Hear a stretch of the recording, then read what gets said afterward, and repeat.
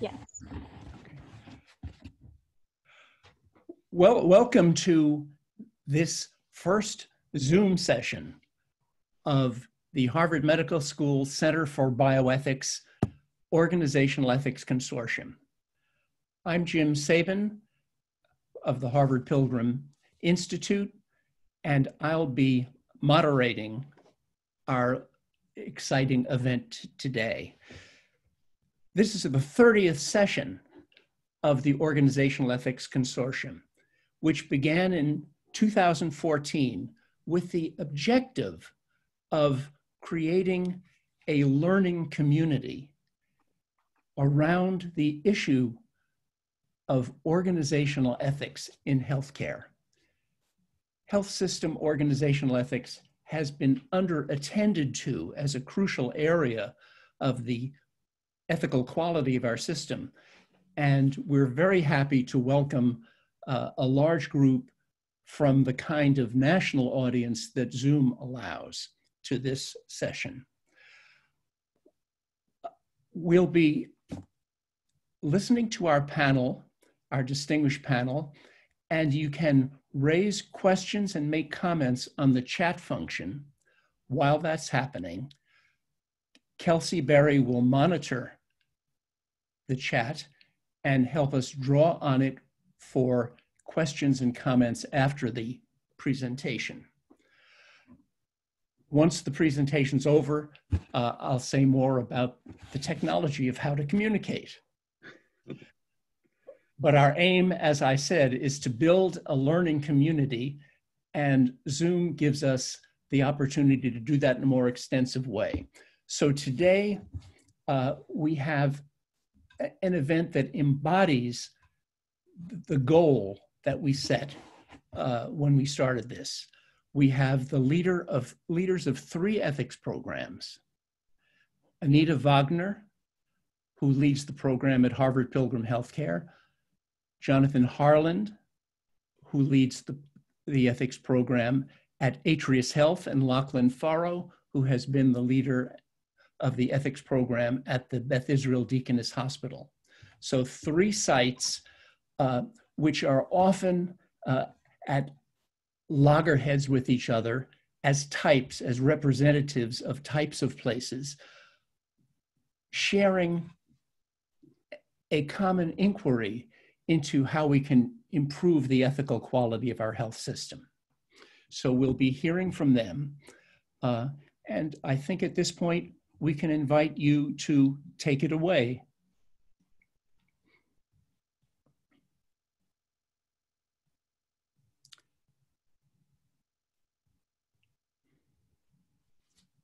So good afternoon, everyone, and welcome to Building Bridges for Better Health. Our opening presentation will be by Anita Wagner from Harvard Pilgrim Healthcare, Lachlan Forrow from Beth Israel Deaconess Medical Center, and by myself, Jonathan Harland from Atrius Health. And we will be asking the question, can interorganizational ethics contribute to better healthcare? Next, Kelsey.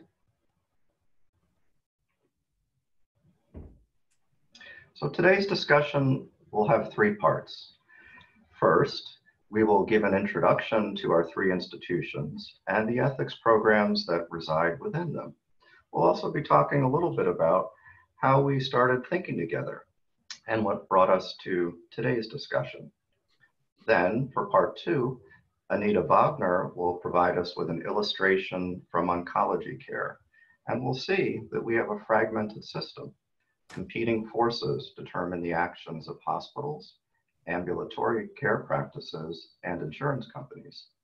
And we're hoping to keep parts 1 and 2 to less than 30 minutes so that we have plenty of time for part 3, about an hour. And that will involve all of you in a conversation. We'd like to hear your feedback, and we'd like to hear your suggestions. We'll be asking many questions, wrestling with many questions. One of them will be, how could interorganizational ethics promote progress towards a more equitable health and social system? Next, Kelsey. All right, so let's begin with our three organizations. What are our three organizations? So Harvard Pilgrim Healthcare is a nonprofit health services company with innovative teaching and research. It's an insurance company. However, it's unique due to a number of qualities, it being nonprofit. Also, it's very population health oriented. And in addition, it has a tremendous academic infrastructure. Then we have Beth Israel Deaconess Medical Center, which is a nonprofit academic medical center and is now part of Beth Israel Lahey Health. During 2019, Beth Israel and Lahey merged into a larger hospital-based organization in the Boston area. And finally, we have Atrius Health, which is a nonprofit primary care practice treating about 750,000 patients in Eastern Massachusetts. Now, it's a multi-specialty primary care practice, so it has both primary care and a variety of medical surgical specialties, and about 30 clinics in the Boston area, so we try to bring care closer to where people live. And we don't have a hospital. We partner with many hospitals, but that makes us very different from, say, Beth Israel. One other thing I'd like to mention is just in terms of the three of us getting together, our very brief history is that we all have ethics programs at our organizations. And so we've interacted with each other, and we decided to kind of informally meet. And we got together on one of the balconies at the old Sears Roebuck building at Landmark Center, which is where the Department of Population Medicine is located. And the three of us, Anita, Lachlan, and I, would kind of sit up there on the balcony and begin to brainstorm. What could we do together as three organizations that perhaps we couldn't do individually? Okay, next. So we began to discuss ethics in health systems. And here we have the classic iceberg analogy. In this case, the tip of the iceberg is traditional medical ethics. Now, for many years, hospitals had ethics committees. And when a doctor had a challenging ethical issue, perhaps with an individual patient, they might call an ethics consult, and the committee would address that particular case. This has been part of the history of medicine, and it remains an important function in medicine. So these committees are very valuable and should continue. However, when you think of ethics more broadly, these individual cases can be thought of as just the tip of the iceberg. Underneath that is organizational ethics, and this is the ethics that applies to organizations, policies, processes, procedures. In fact, Anita, Lachlan, and I all are a part of ethics committees that address organizational issues. And then deeper still, you have an even broader area, which you could call societal ethics. And these are the kinds of issues that you may hear about in politics or on the news. And certainly many of these issues have come up during the pandemic this year. Next. Okay, and at each of these levels, we have various decision support questions. Now, this particular framework on this slide was created by our dear friend and colleague, Jim Sabin. And Dr. Sabin ran an ethics advisory group at Harvard Pilgrim for many, many years and designed this structure to kind of describe what they do and give them some guidance. So first is identification. What is the ethical issue at hand? Then, after some discussion, we attempt to arrive at a decision. What's the right thing to do, given diverse values? Then implementation. What's the most ethical way to do it? And while we're doing this, we're always looking forward and looking backward. Forward is anticipation. What ethical challenges are coming? Backward is retrospection. What can we learn from actions in the past? Next. Okay, so now let's take a look at the organizational missions of the three organizations that we represent. We'll start with Beth Israel Deaconess Medical Center. Their mission is to provide extraordinary care where the patient comes first, supported by world-class education and research. Then Harvard Pilgrim Healthcare, to improve the quality and value of healthcare for the people and communities we serve. And finally, Atrius Health, we provide the right care with kindness and compassion every day for every person we serve. So if you think about these three missions, they seem pretty compatible to me. You know, there's slight differences. Beth Israel perhaps emphasizes academics. Harvard Pilgrim, you know, may have an orientation towards population health, and Atrius Health is perhaps more focused on individual healthcare. You know, but overall, these are very positive missions, and I would say they're very compatible with one another.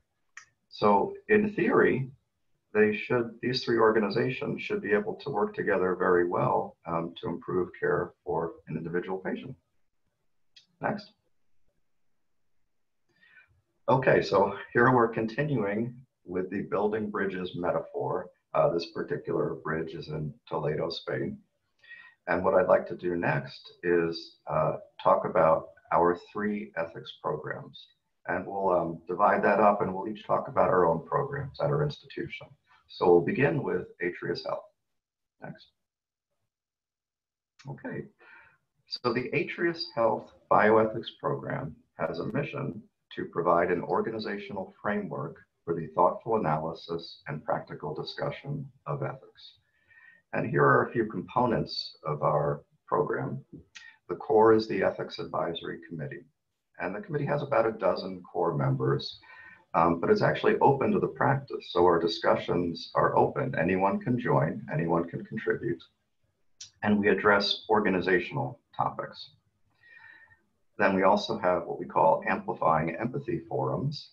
And I facilitate these during our new clinician orientation. So it's actually built into part of the structure of our orientation. And what we do is we encourage conversations about how to communicate with patients in a more empathetic manner, right from the beginning. Then there's Schwartz rounds. Atrius Health is a member of the Schwartz Center for Compassionate Healthcare.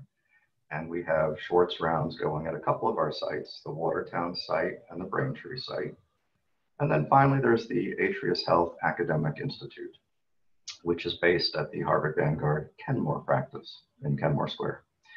And we have 4 academic centers: education, informatics, research, and innovation.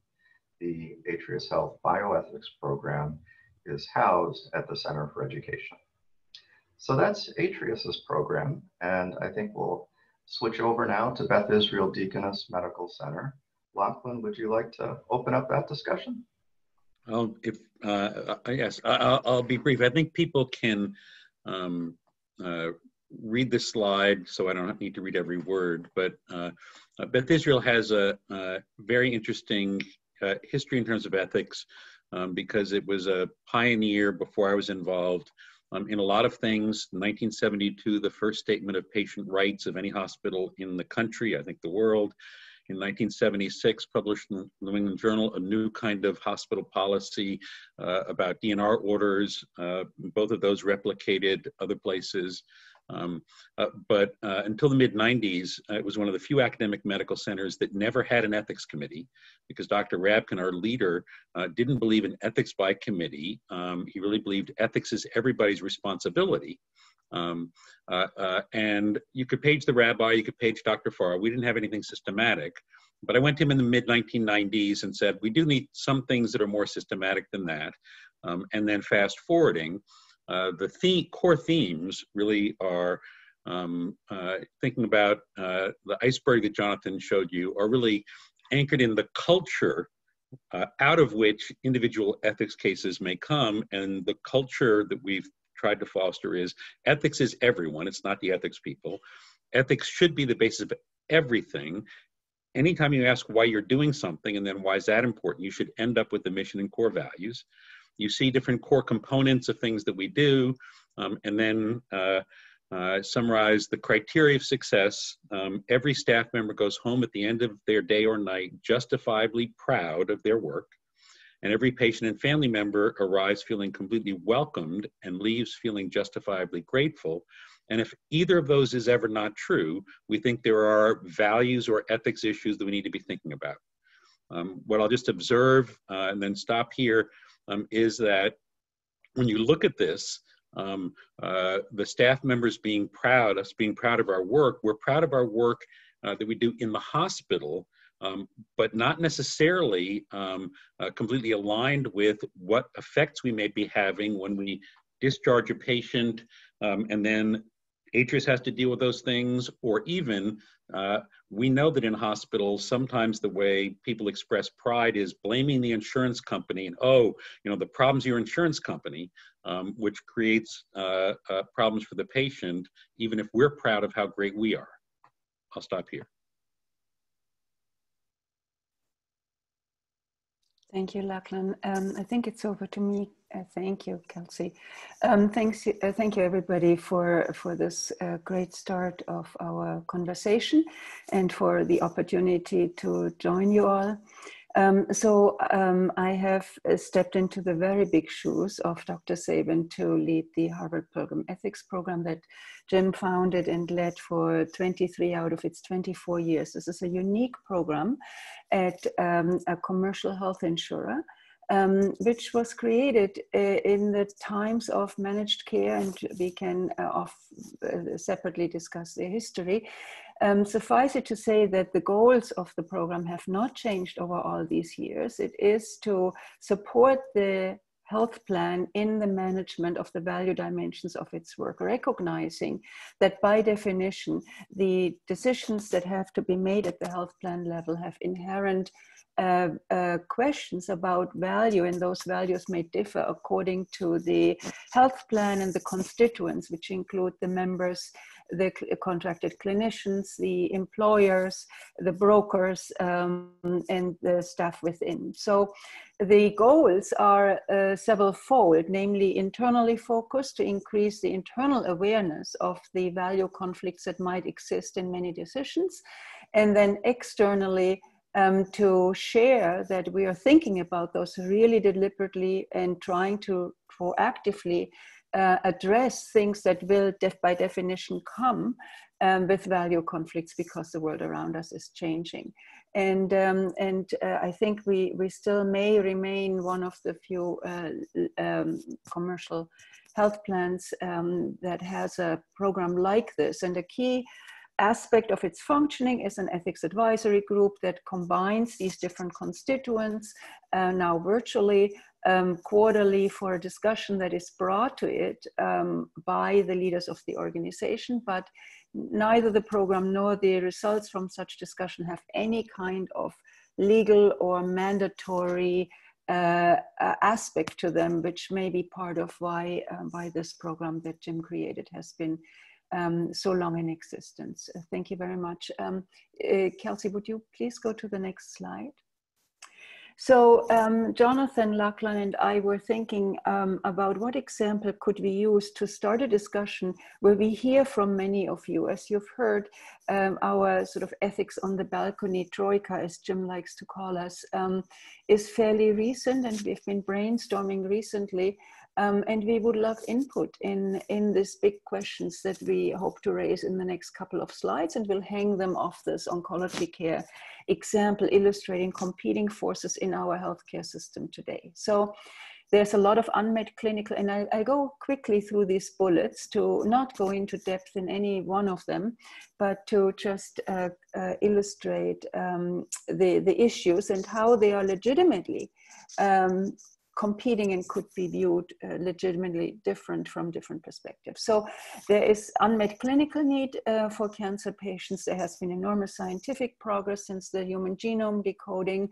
And that scientific progress has obviously been very public, and there is a lot of demand, in part created by patient groups and clinicians and the whole system to meet this unmet clinical need, and that demand results in a demand for rapid access to innovations, which makes FDA approve new treatments relatively more rapidly than it used to be the case in the past. Most of those rapidly approved treatments are oncology treatments, and they come to market with limited evidence of their clinical benefits, or sometimes with evidence of limited benefit.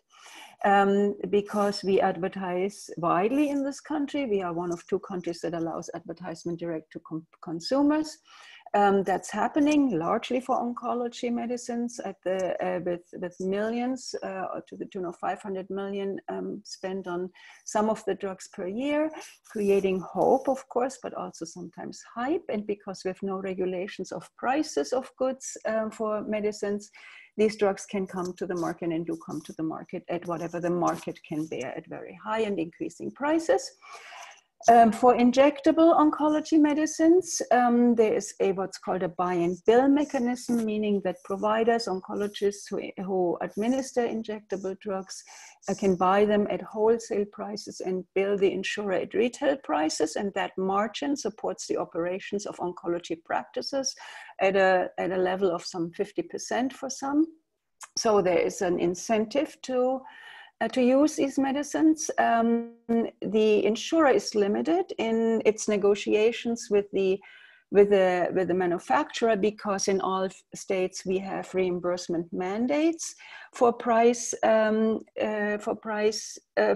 coverage, for insurance coverage of oncology medicines. They differ, but they exist in all states. That limits, of course, price negotiations between an insurer and a manufacturer. So then the insurer can put in management tools that qualify a patient for a particular drug at a particular time in the trajectory. That has been resulting, of course, in administrative burden for everybody involved. This is on a per drug, per patient basis, this prior authorization. And the few highlights that I presented here contribute, from my perspective, to potentially contribute to 3 of the 6 major categories of waste in health spending in the US. Those have been, there are 6 categories that have been defined. Administration is the biggest one. Pricing is the second biggest one. It's about $250 billion per year. Pricing failures because of non-working markets and low value care, if we assume that not all of these medicines provide clinical value to everyone who gets it. So in the big picture, what can an insurer do? So with increasing drug spending, which is what we see the increasing drug spending that increases healthcare spending in the country. And drug spending is increasing most rapidly of all growth categories of healthcare spending. And most of that drug spending comes from pharmaceutical spending, and most of that pharmaceutical spending increase comes from specialty pharmaceuticals, most of which are oncology medicine. So we have, although not maybe as clearly viewed, a link between increased spending on pharmaceuticals, oncology medicines, and increased healthcare spending. So if we have increased healthcare spending as a payer, the payer has 2 options. The increase in pharmaceutical spending can in part be transferred to the member who needs, to the patient who needs the drug, so that increases cost sharing. I think that is probably not what we desire. It leads to financial toxicity, or it can spread it to the population, which leads to increased premiums potentially, which leads to increased underinsurance when for patients. And on the employer side, employers have to decide if they spend more on premiums or if they spend more on salaries. In the public sector, where budgets need to be balanced, increased spending on healthcare means taking money out of other common goods, education, housing, and all of these are social determinants of health. So one could argue that increased healthcare spending, in part driven by increased pharmaceutical spending, worsens population health and increases inequity. Next slide, please. And another click, please, Kelsey, thank you.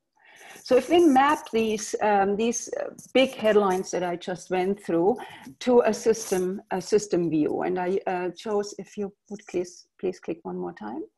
If we take the socio-ecological model and use it for this purpose, it wasn't designed for this purpose, use it for this purpose, we see that many of these system factors that happen at the bigger realm of policy and then trickle down to the organizational, the community, the interpersonal, the individual patient and the individual clinician-patient relationship, we see that all of these facts that the system characteristics lead to potentially non-optimal situations, and that can be happening at the level of the quality of care if some of these medicines aren't really doing what they are hoped for to do at an individual level patient, and if we think about social determinants of health, they might affect the population community health. So another click, please, Kelsey.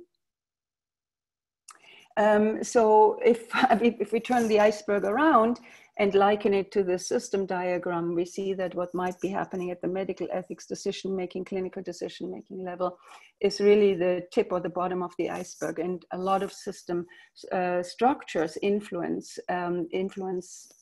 what's happening there, but also influence the broader societal crisis, I think, that we're facing. So next click, please.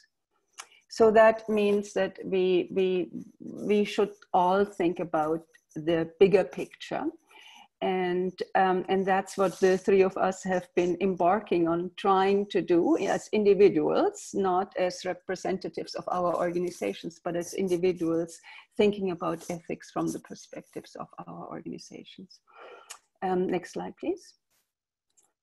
So we came up with a set of questions which will come up again later, but I'll just highlight the fact that we really look forward to learning from you on a set of questions on whether at all, thinking from ethics perspectives of different types of organizations, we can move the needle in terms of a more ethical health and social system.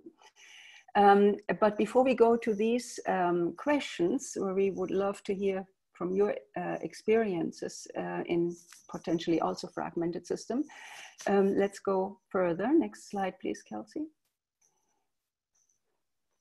Yeah, so the reason for why we are doing all of this, obviously, is because we all, as you have heard from the missions of the organizations, and I'm sure all of us on the webinar, are caring for the well-being of people in this country and across the world. So next slide, please. So we live in fragmented system, but our expert, Dr. Sharon Levine, lives in an integrated system and has practiced ethics there for a long time. And so I hand it over back to Jim and Sharon to continue the conversation. Thank you.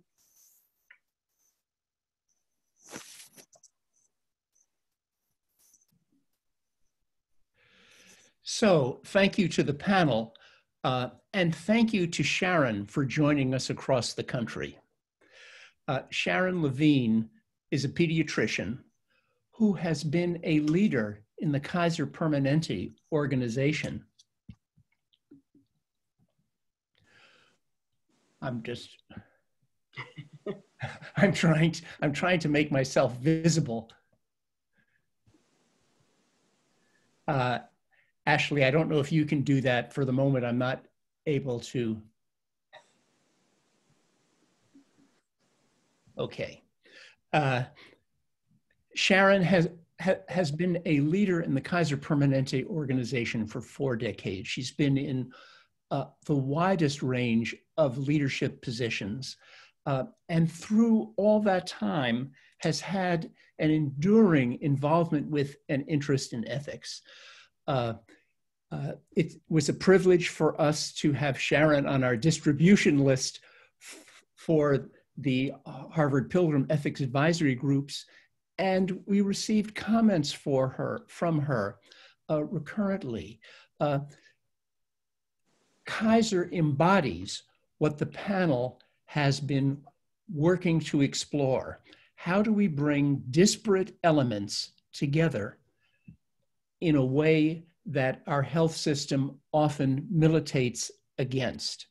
So we invite Sharon to help us look at the issues raised by the panel from the perspective of an organization that has built them in a unique way for decades. Thank you, Sharon. Thanks. Thanks so much, Jim, and I really appreciate the opportunity to participate in this. I have enjoyed reading the materials from the Harvard Pilgrim Ethics Advisory Group for years, but one of the benefits of the pandemic is I actually have gotten to participate in the two meetings that have occurred since the shelter in place has taken place. So thank you to all of you. In many ways, one of the things I think that we have all realized is that all decisions made in healthcare systems contain ethical dimensions. There's an ethical dimension to almost every decision that's made, whether it's at the bedside, in the exam room, or in the committee that designs benefits. As Jim said, Kaiser Permanente is an integrated delivery system with a monogamous relationship, if you will, a mutually exclusive monogamous relationship between the payer, the providers, both institutional providers, the hospitals, and the physicians and other clinicians who care for patients both in the hospital and the ambulatory sites.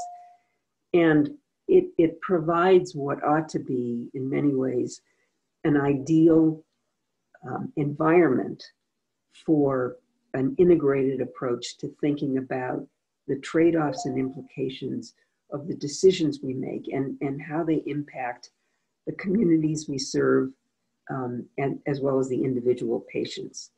And the extent, I mean, the one area that, and given all that, this is not easy. This work happens every day, and there needs to be on a daily and recurring basis a recommitment to ensuring that aligned incentives and shared values actually translate into the best decisions possible for the institution, for our patients, and for the broader communities. And I was interested actually in seeing the three mission statements for your three organizations.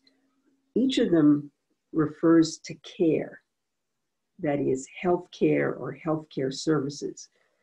And yet, for all of you, for each of these institutions, your aspirations really go beyond healthcare and extend to health, to improving the health of the population and the communities from which those populations come.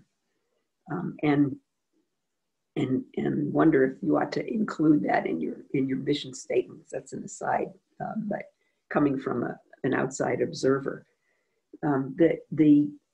And one of the ways that Kaiser Permanente has approached ensuring that we take full advantage of the opportunities provided by aligned incentives and a mutually exclusive relationship is to ensure that the notion of stewardship, stewardship of our patients' health, of our members' health, community health, and of financial resources is a critical element of the orientation and onboarding of everyone who works for the organization.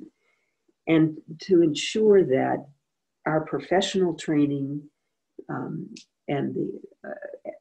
as clinicians or as administrators or insurance executives doesn't get in the way of understanding that no matter where you sit or where you stand or from in which department you operate, it isn't an either or proposition. It is a both and proposition. We have responsibility as clinicians with every decision we make to ensure that we are stewards of our patients' health, as well as ensuring that the decisions that we make, the health of the patient, the health of the family, and also the financial solvency.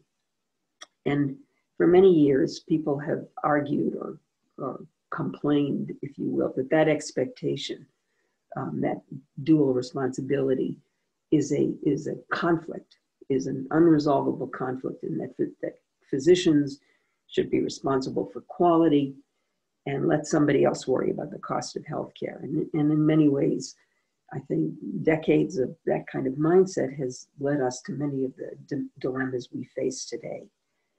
And Kaiser Permanente has worked very hard to ensure that carrying out that dual responsibility is never experienced as a mandate to do something that is in conflict with one's values as a professional. And a lot of that has to do with the way those things are executed. It is all about implementation.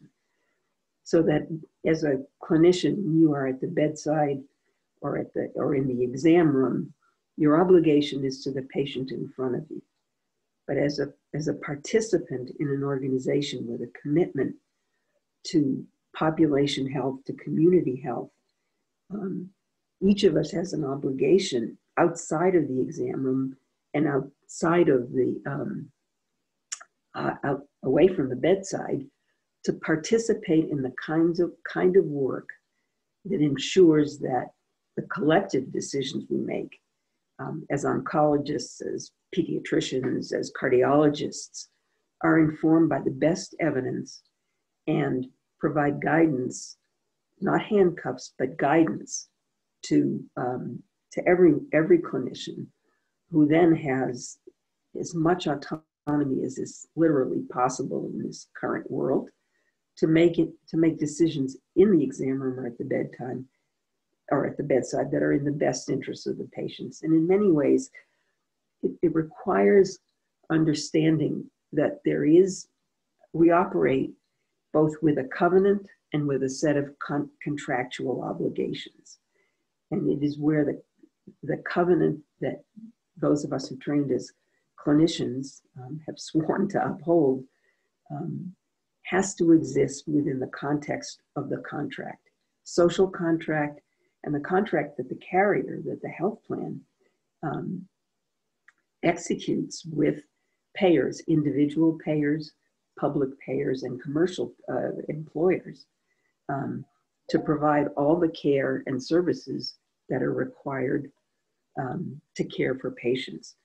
And as clinicians, we have an ethical obligation, a moral obligation to understand the constraints of the contract and to understand our obligation to live within the constraints of that contract, at the same time never backing away from our covenantal obligations, if you will, to advocate on behalf of each of our patients. And the extent to which physicians understand this, clinicians understand this, and actually participate as members of the community in these collective decision bodies, whether it's benefit design or pharmacy and therapeutics committees, utilization management committees. It's in those environments where the competing values, if you will, need to be articulated, where the potentially ethical and business differences need to be identified, where decisions are made, and the extent to which there is widespread participation in those environments, there is better understanding of the world in which we operate. And at least within an organizational context, our ability to carry out our mission, which Kaiser Permanente's mission is to provide high quality, affordable healthcare services and to improve the health of our members and the communities we serve. And as I said, this isn't easy. This isn't a slam dunk. It requires active engagement and participation. And I really applaud and endorse what I think it was Lachlan said, which is the goal is that never should a clinician feel compromised in any way about what the organization compromise in terms of his or her values, in terms of what the organization expects to be done. And that requires vigilance. It requires constant vigilance because we live in a very difficult world. And the very important imperative of identifying preventive ethics, and learning from the decisions we've made and where they've been the right decisions and where we've gone astray is a critical part of this. And for me, my introduction to the world of ethics was really through understanding how professionalism and ethics in many ways are overlapping and urgent concerns for the profession, and that the extent to which we as organizations, every part of our organization, understand what is required to behave in a trustworthy way towards one another across the silos that exist in every organization, and with our patients. It enables us, I think, to be assured that at least we are doing the best we can to carry out our ethical obligations to our colleagues, to the institutions, to the stakeholders who are entrusting us with both their health and their financial resources, and to the communities we serve. So I think I've used my 5 minutes at least, and we'll turn it back to you. Thank you, Sharon. Ashley, if you could turn my video on, I'd appreciate that.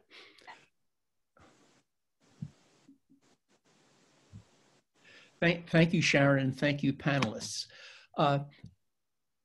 We should underline what's happening today because I think it's quite important.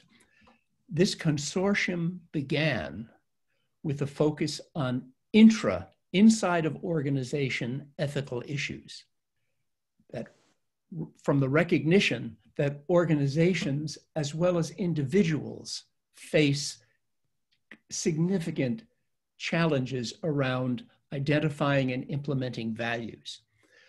The panel and Kaiser Permanente take us to the level of interorganizational ethics.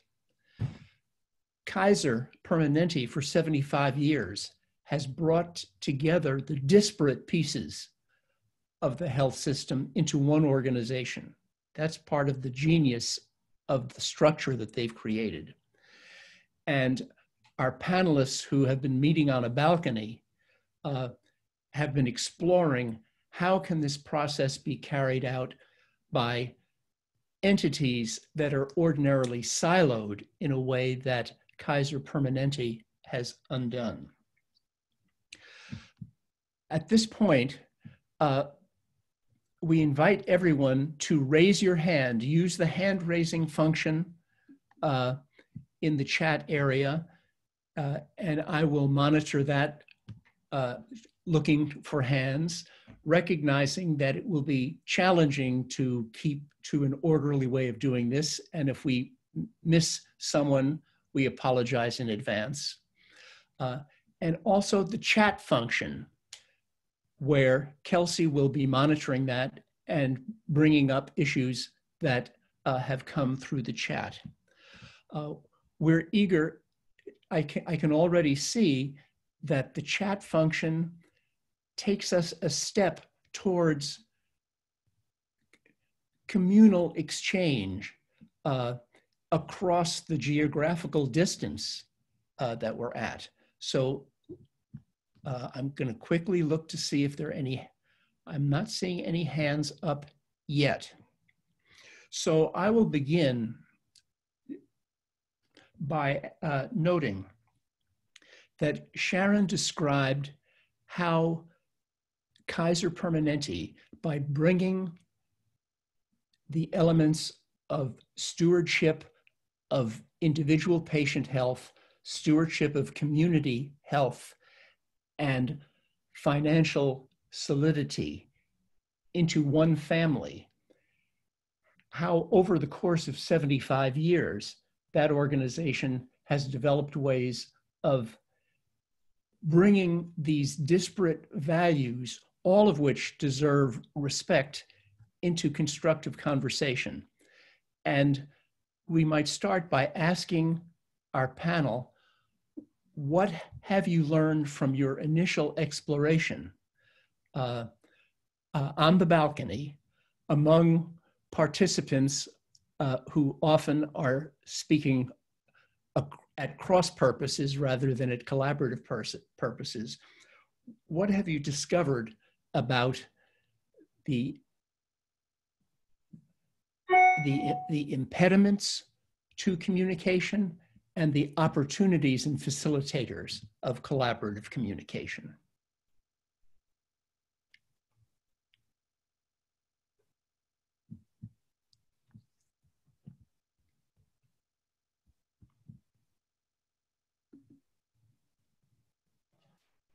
Thank you, Jim. I'll jump in here.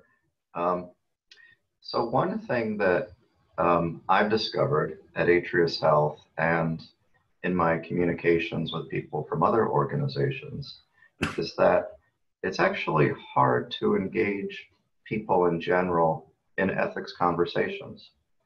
And I don't think it's because people are less interested in ethics. In fact, quite the opposite. I think it's a strong interest. It's very much on people's minds in general. But healthcare is such a stressed system right now. There are so many financial stressors, operational stressors, and medical stressors that people are overwhelmed. They're actually very focused on their individual jobs. And much of this is, I would say, very positive and mission oriented. They're interested in taking care of patients or working on systems to back up providers who are taking care of patients. But they're basically overwhelmed due to bigger issues. And because of that, ethics is often on the back burner. And it's been a challenge engaging people in a way that doesn't take up too much of their time. And I bring up this issue first, perhaps, because it's often not discussed, and it's a real practical impediment to the progress that we're hoping to make.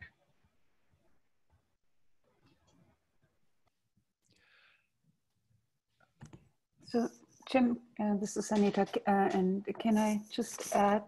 Thank you, Jonathan.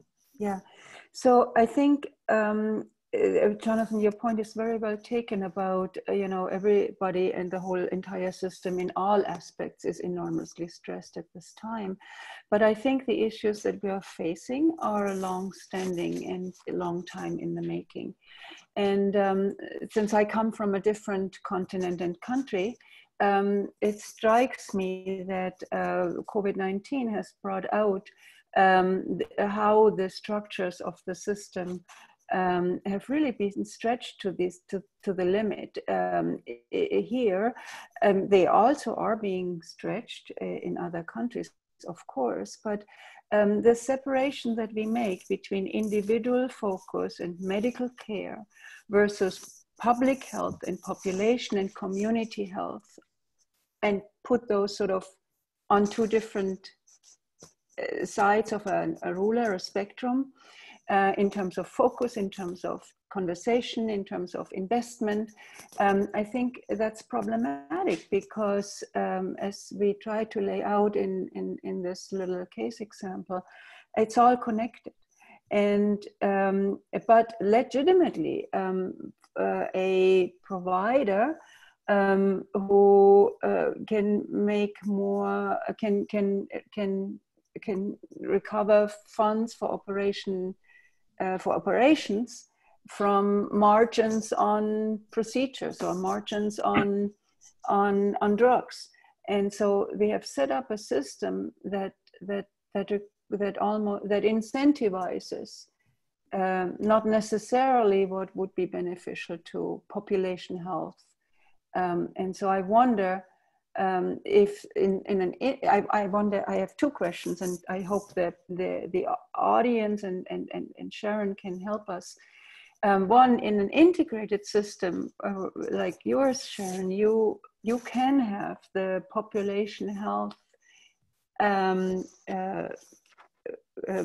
goal front and center, and construct contracts and negotiations and all that around that. But it's my understanding that most of us in the US live in fragmented systems, where it's very legitimate for some, for a clinical system, a hospital, an ambulatory practice to survive. They need to make margins to pay operating costs, even when they are non-profit.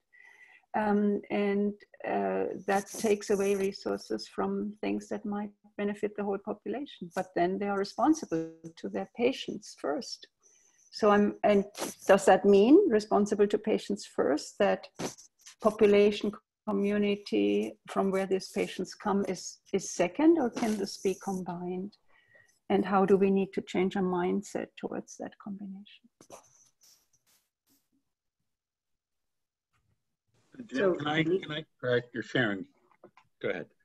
Yeah, so you pointed out a very important issue, and it's the issue of payment schemes and how the way organizations and individuals get paid are often the biggest obstacle to carrying out or either to rationalizing optimizing behavior and behaving in a way that actually serves the higher good. And I think it is the biggest challenge we have in the United States today, which is how do we migrate from a payment scheme that is largely based on what we do, how much of it, and how high the margin on each individual encounter is, to one in which, which is the shorthand is pay for value. Value obviously is in the eye of the beholder. And in many ways, the single, I think the single genius that Henry Kaiser and Sidney Garfield used when they first constructed the framework for Kaiser Permanente was to set up a scheme whereby the payment to the plan, which insurance plans are essentially prospectively paid through premiums, was also reflected downstream in terms of the hospitals and the doctors. And so our medical groups are prospectively paid. They essentially have a population health payment. Physicians are salaried. There's no fee-for-service component. And so the alignment of incentives around the fact that we have an easily identifiable finite pot of money, and that any decision that's made by an individual or a group of individuals to expend money, to expend resources, that doesn't deliver a dollar's worth of health for every dollar expended, is money that won't be in the system for other higher uses. And that notion and that sort of understanding of how we get paid and how that is linked to what we do has been a very strong reinforcer of this notion of stewardship. It's also, as most of you on the call understand, is the source of great concern at times on the part of consumers and patients, that somehow prospective payment, population health payment, will lead to rationing.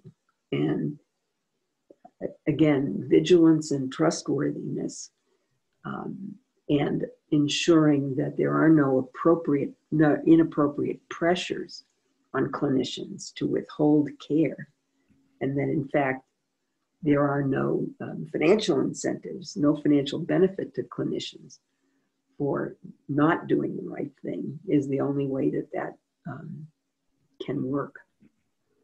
There is no payment scheme that doesn't have the potential for perverse incentives, no matter what scheme you put in place. I think one of the challenges, Anita, you're describing is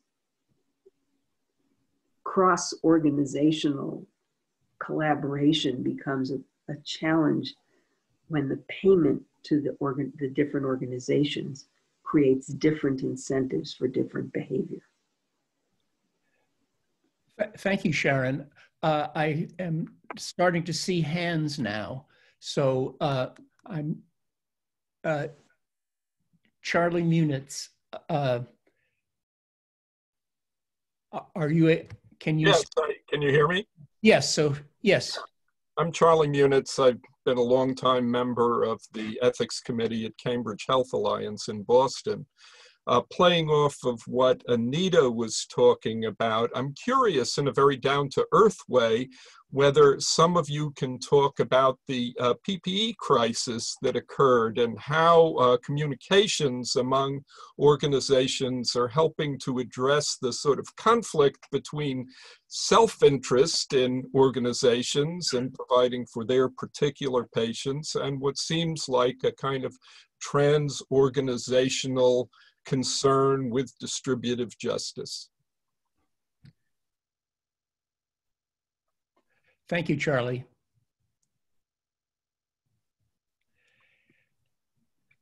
Do we have any response about the question that Charlie raised?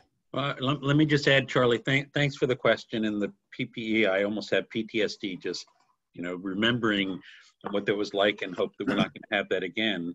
I'm going to use that as a kind of segue to a broader sense of how lots of conversations and decisions in the whole COVID era have happened. I've been was deeply involved with the state crisis standards of care, but just sticking to PPE, one of the real challenges for us at Beth Israel Deaconess with the limited PPE was that that was part of the reasoning process and having to be really, really restrictive about families being able to visit even dying patients because we had limited PPE and we prioritized staff.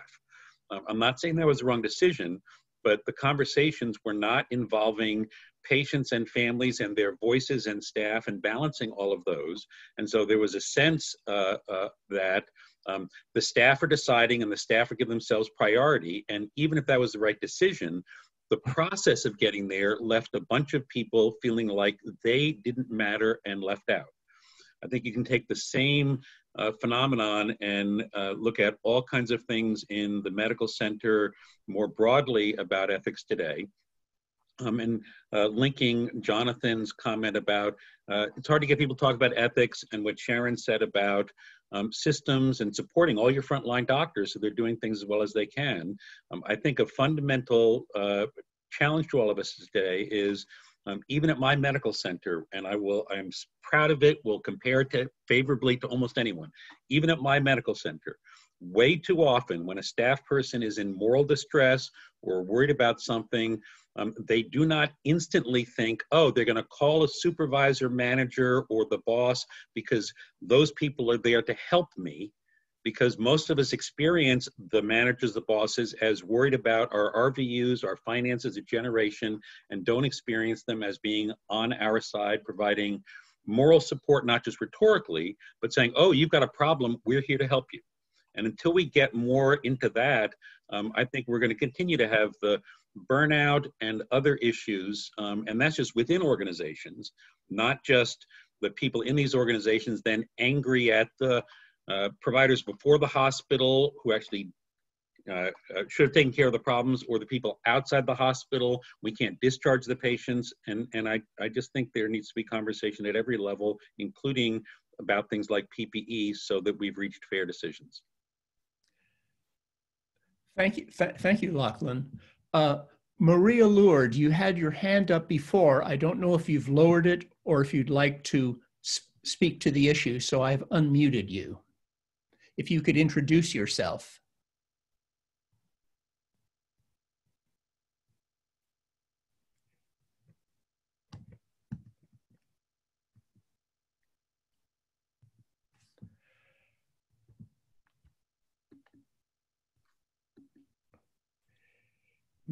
Jim, this is Sharon. While we're waiting, can I make just one added comment on the PPE issue? I think it's an extraordinary example of how there are some ethical issues that go beyond institutions and organizations, and it has been such a glaring reminder of the consequences of the lack of a robust public health infrastructure at the state and federal level that should have been in a position to rapidly support individuals, institutions, and communities in assuring access to appropriate protective equipment, personal protective equipment, and turning the machinery of this economy over to ensuring that happened. And so what we got instead was chaos.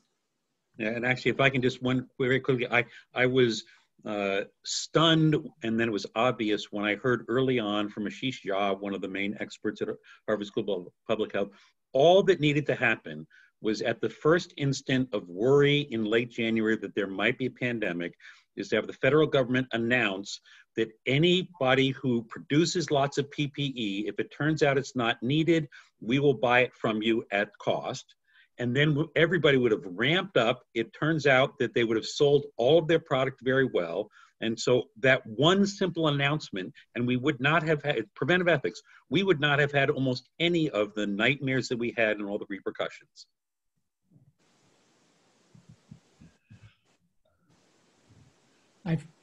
I've heard from my colleague, Charlotte Harrison, of questions that are raised or comments that are raised on the chat.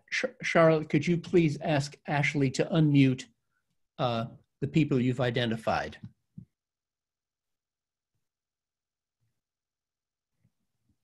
Thank you, Jim. And actually, I think Kelsey is going to bring those questions forward.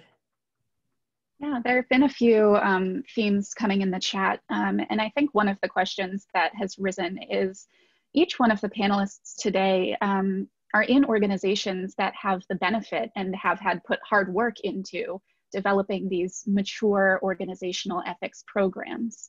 And at this point, they're now changing or incorporating into their perspective these system level questions as well. So in some sense, moving from focusing on the organization and the ethics that exist within it and shifting perspective a little bit.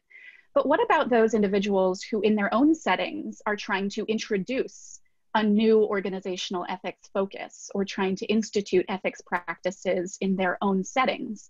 Do you have any thoughts about how that might go? And in particular, pulling on the theme of today's presentation, are there any ways in which generating a robust organizational ethics process focused on the organization itself might limit the ability to work at a system level or shift perspective? So should that perspective, the system perspective, be part of the first steps towards a robust single organizational ethics process?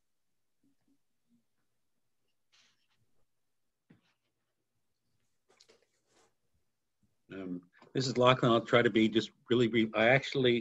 Thanks for the question. My own experience, having done this for a long time, is that the starting point is almost always best, and actually somewhat often the ending point, with individual clinicians or patients and families and what is causing them moral distress. And then the responsibility of leadership is to listen to that, actually proactively elicit that. And then once that conversation is happening, all kinds of other things can happen. But if it doesn't start and end with that, then I really worry. So Kelsey, thank you for the question. This is Anita. I think we need to refer people to Jim Saban's article that many years ago, why to start an ethics program in an organization and why not, or I'm not getting the title right. But one of the points, I think, Jim, and you may speak much more to that, is that it needs to be really supported by leadership in the organization. And Jim has often told us that if the chief executive officer isn't also the chief ethics officer, in the sense of really taking seriously the inquiry into and making explicit values of decision making, then an organizational ethics program might not be welcome or successful. I do think that we live in a much more explicitly complicated world. The struggles that we are facing right now in the country, the economic, political, social, racial, and all other structural inequities are so much more upfront, but they have been there for all the existence of I guess, of the US. So I think the impetus to think about an organization's place in this complex system and how it can contribute to making a dent in inequities. I wonder if it's ethically just absolutely not permissible to not start to think about that. So I would think that the current situation might facilitate these explorations within organizations, but then with the caveats that Lachlan just put up, Jim's wonderful article, that really are practical points of a program to succeed. Thank you, Anita, and Lachlan. Please check out Jim's article. I read it before I started the ethics program at Atrius Health, and it was very helpful. Certainly you need support from leadership. And I was fortunate at Atrius. Our leadership was very supportive of the idea of an ethics advisory committee and program. Begin with conversations with leadership. You want to express to them that you're there to represent everyone in the organization, that you're open to lots of different kinds of opinions. You probably also want to communicate that the committee is not there to create a revolution or try to overthrow leadership. Most organizations do not have ethics committees, in part, I think, because of this concern. As long as you come across, I think, as reasonable and well-balanced, that will serve you well in the creation of a new ethics program. And absolutely check out Jim Sabin's articles on the subject.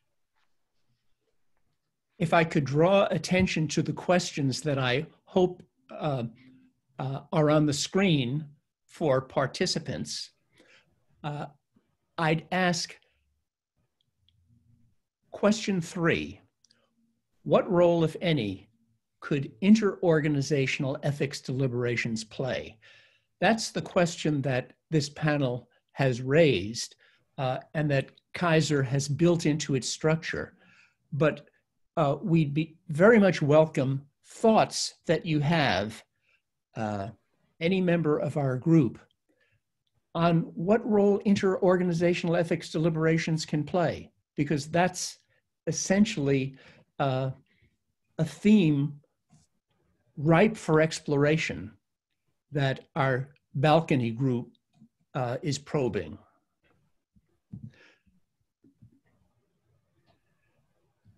So in order to answer that question, Jim, we might ask ourselves another question. Where is the potential conflict?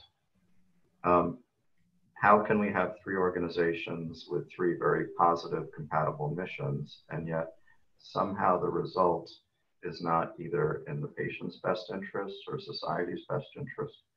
So it could be that one potential conflict is our current system of payment. And I think Sharon talked a little bit about this before.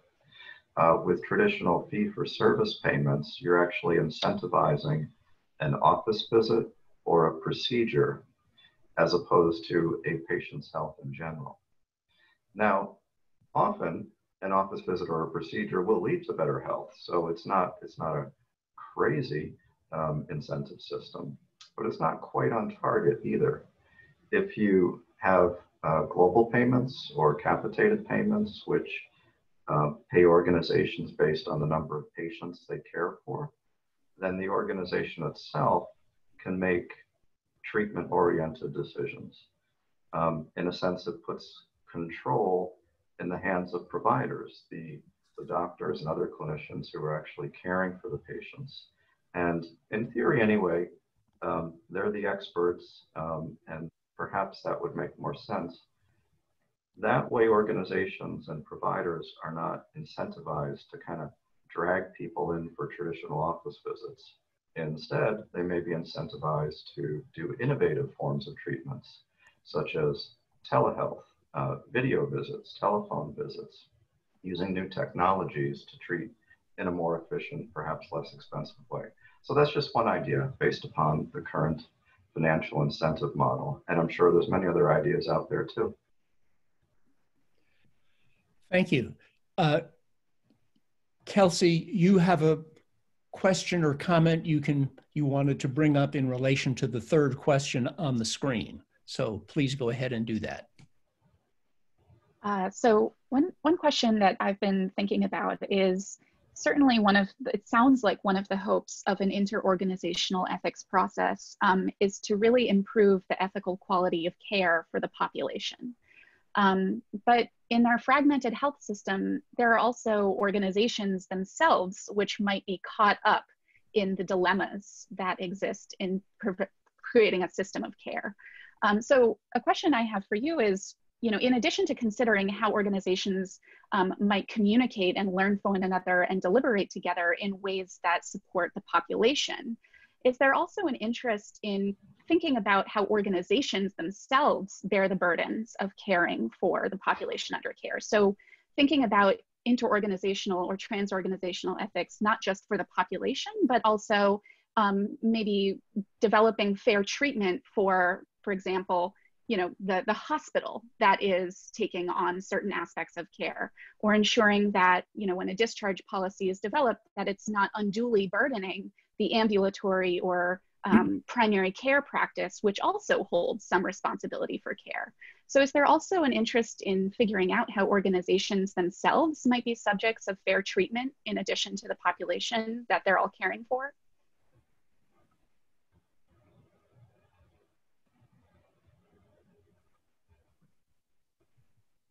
That is a fabulous question and a fabulous construct. Because you've taken it from the issue of transfer of money to the consequences of the decisions we make when we seek to optimize our own organization on other parts of the system of which we are a part. And if we are heedless of that, we end up sub-optimizing the whole. And an example I've seen within Kaiser Permanente, just where our hospitals operate on budgets. They have no fee-for-service revenue, so they're given a budget.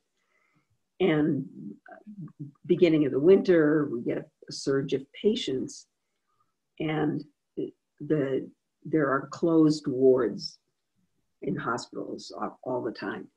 And the nursing supervisor is called, and there's an admit from the emergency department, and admitting the patient to our hospital, to a Kaiser Permanente hospital, requires calling in staff and probably overstaffing the unit for one patient or a small number of patients.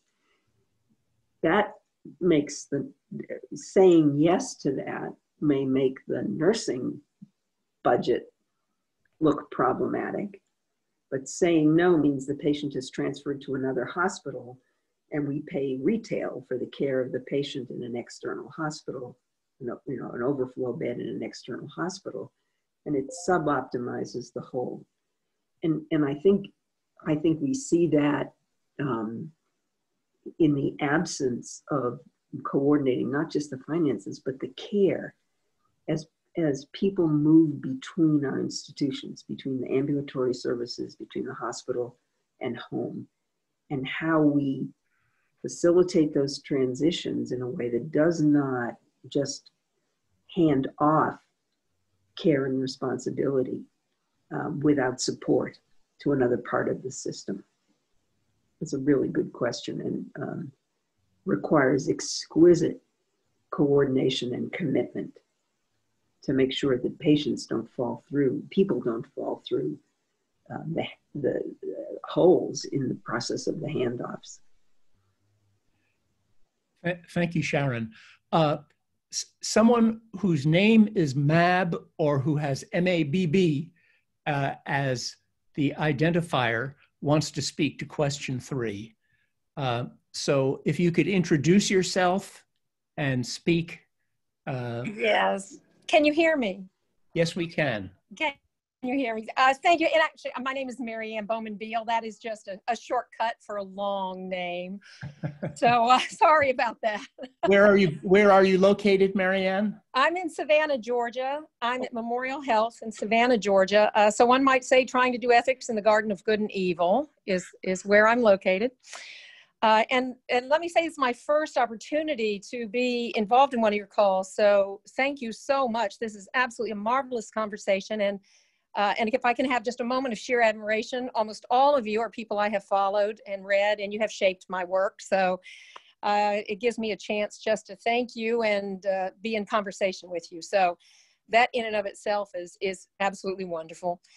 I thought I would share with you I might have tripped on what has been an interorganizational framework for ethics discussion during this time, and it just came out of the need that we saw to open up a conversation in the community based particularly on what was just an increasing risk during this pandemic of our vulnerable and underrepresented population here in Savannah. And it really was a very simple, just shout out to other organizations, peer organizations, as well as community partnerships to see if we could not, using ethics as the common thread and language, weave together a better tapestry, perhaps, or even safety net as we headed through this. I will let you know how it goes. It has been a conversation every Thursday since early April.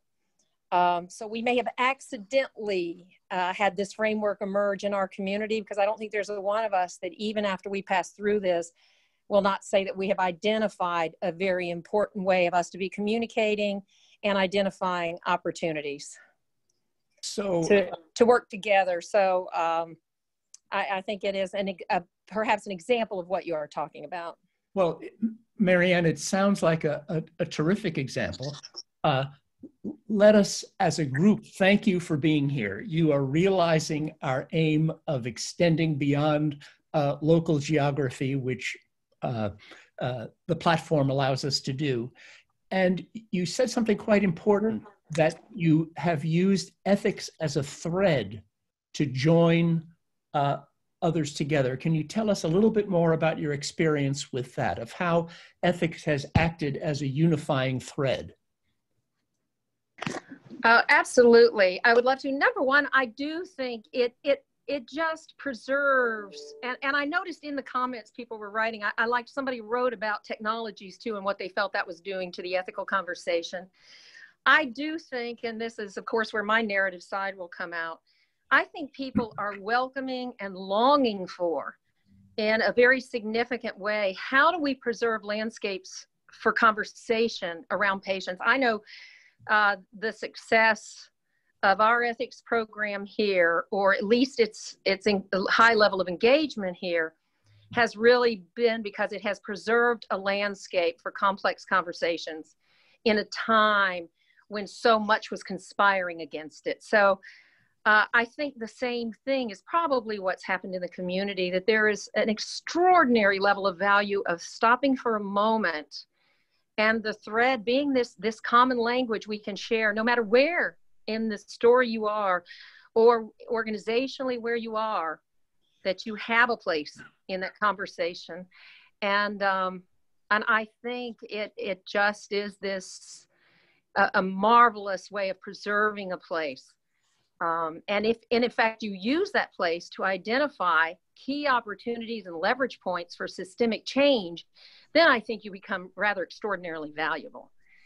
And so I think if we can excavate from these conversations that kind of contribution to the organizations we are in or the communities we hope to serve by linking together, then I think we have actually really we continue to, you know, to bring to the entire field, and above all to our patients, I think what pretty much everybody on this call desires to do. So, Marianne, thank you very much for what you've brought up. And what Marianne has brought up calls to mind an effort made by an international group more than 20 years ago, a group called the Tavistock Group, that developed a code of ethics intended to be for all participants in healthcare, including patients. It was a very elegant piece of work, but I think it's safe to say it's primarily sat on the academic shelf. But the effort is to do what our panelists are doing, what Kaiser Permanente has built in, and what Marianne just described from Savannah, Georgia. And in the limited time we have remaining, would anyone else want to speak to question 3 from any experiences or ideas about interorganizational ethical deliberation and collaboration?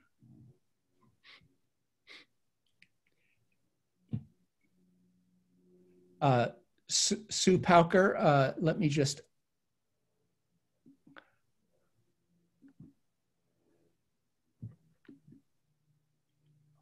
Can you hear me? Yes, we can hear you now, Sue. I think yourself to the group. I think a good final thought, as these excellent ideas have been vocalized today, is how we individually balance our personal combat in ethics between personal values and how we practice medicine right now. So when we see a patient, so to speak, on telehealth, how do we be sure that we're not missing something that we can't see and can't hear? And yet, how do we balance that against showing up in our office and doing a complete physical exam, but risking our lives?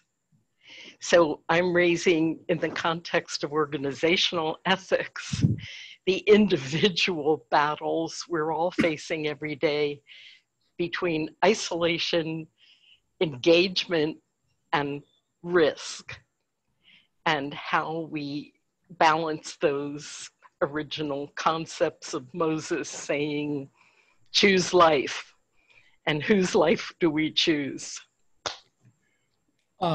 What Dr. Pauker just brought up is an issue we're all seeing play out in the school system, and in a very bumpy way, between parents, teachers union, kids, and members of the community. Before you go off, Sue, do you want to, you've raised a very important issue. Do you want to make one suggestion as to how to do what you just pointed to? Well, I think including patients in the ethical discussions is very important. So I can say to a patient, we're going to start out on telehealth, and then we're going to move to a physical visit briefly in my office with all kinds of preparations to keep you safe. And I can have that discussion with them, but I'm not always asking them how they feel about that.